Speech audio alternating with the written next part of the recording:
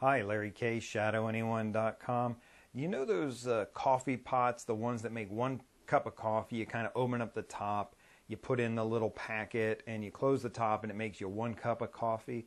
Those machines, which are wildly popular, they're in like 15 million homes right now. Do you know how much that company makes on each machine they sell? The answer is nothing.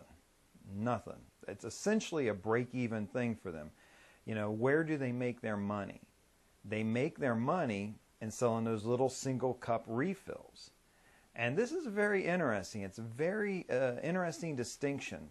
And it leads into what I want to teach you today about private investigations, why some private investigators are making money and some are starving.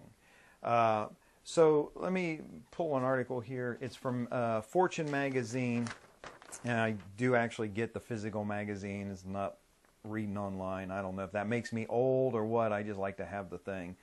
But interestingly enough, 73% of its 2013 sales were from these little cup things. And by the way, those 2013 sales were $4.4 billion. All right. Now, the thing that I want you to know about this, and it's something that their chief technology officer, Kevin Sullivan, says. He says, and I'm going to quote him here, "If you don't make money on the appliance and you only make money when the appliance works, it's a whole different game." And I love that. I love that a lot. Because what these guys are all about, and can I find the exact words that he uses are that every time they make a cup of coffee, they have to replicate perfection. Every cup has to be exactly the same and has to be perfect. That's how they make their money.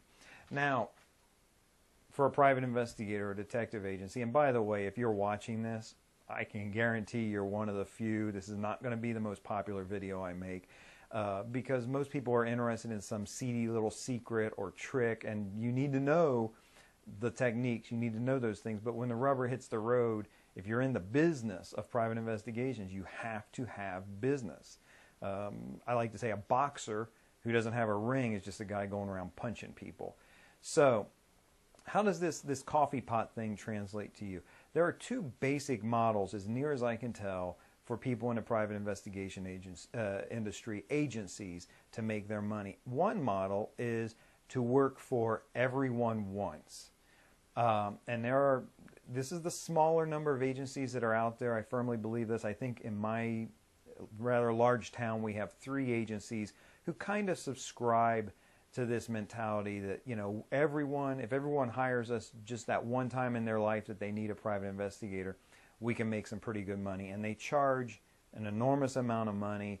They are only going to have that client one time. And in my view, it's because they're going after a client who may only need a PI once in their life. But the other thing is, I'm not sure those people would even go back to that agency to rehire them if they did need a PI again. What kind of level of work are they giving? What kind of results are these agencies giving to people? Just not that great in my view. And I tell you on the surveillance training DVD, Investigator's Ultimate Guide to Surveillance, about a time when I was out there with another agency. We both were hired for the same exact case at the same exact time, and it's a long story how that happened. But, you know, the next morning, it's the middle of the night, I got to follow this guy. And the next morning I called a client to give her a briefing on what happened, and she was shocked at the information I had for her because I had found the guy, followed the guy, had a full report for her, including video, of course, that I was able to send to her. She was shocked. She said, well, the other agency said that the guy wasn't even out there. And the other agency, I can tell you, I promise you, they charged more than me. I know exactly what they charged her. It was a non-refundable, which I'm not fundamentally opposed to a non-refundable retainer, a non-refundable fee. But, you know, when you're working for individuals, when you're working for people who are just at the end of their rope and desperate for an answer or a solution, and that's why they hire a private detective, they will pay enormous amounts of money, even money they don't really have. They will borrow and they will get it somehow. And I just feel like if I had been that other agency, I would have at least sent out some feelers or tried to make it up to her somehow. They were not at all interested in that. And that's just the mentality of that agency. If everybody hires us once, we're going to make good money. The other way to approach the business, the way I prefer, is like the coffee cup people. To have these repeat customers over and over again. There's so many advantages to this. For example, you don't have to have that marketing cost over and over again. If you get in with a law firm and they hire you, then they're going to come to you over and over again. They don't want the hassle of trying to find a new investigator. So give good results every time. And I resisted this early on. I didn't really want to have to rely on law firms. I didn't want to have to really rely on big companies who would hire me for workers' compensation cases over and over again. But I found out that is the most reliable business there is. And there's plenty of law firms and plenty of companies you can work for.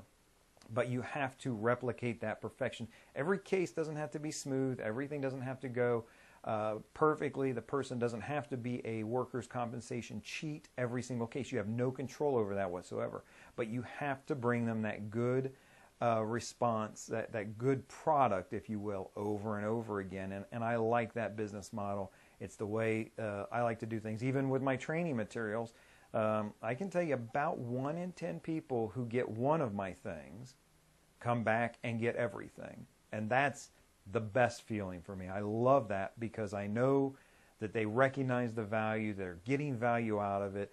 Admittedly, it's not cheap stuff. It's not cheap stuff. It's worth it.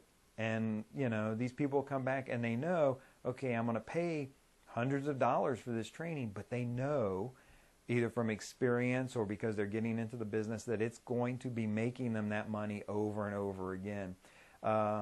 So when you're running your business, if you have an agency now or you're looking to come on with an agency and give them a little bit of here's what I think, I really highly recommend a good, solid product over and over again for that repeat business. That's where all the money is most of the time, is in what we call in business the back end.